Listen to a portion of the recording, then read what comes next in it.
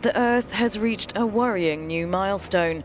Carbon dioxide levels in the atmosphere have reached the symbolic threshold of 400 parts per million on average across the whole of 2015 and may not dip below that level for many generations. The World Meteorological Organisation, which released the findings, is sounding the alarm, saying that without tackling carbon dioxide emissions, the promises made in Paris to reduce global warming won't be kept. So far we haven't done enough to reach this 1.5 degree target, which was the lowest level defined in the Paris Agreement, and we are also going to reach this 2 degree target very soon if we are not going to start a rapid change in our emission patterns. The spike is in part attributed to the El Niño event, and while that has disappeared, the human impact on climate change has not.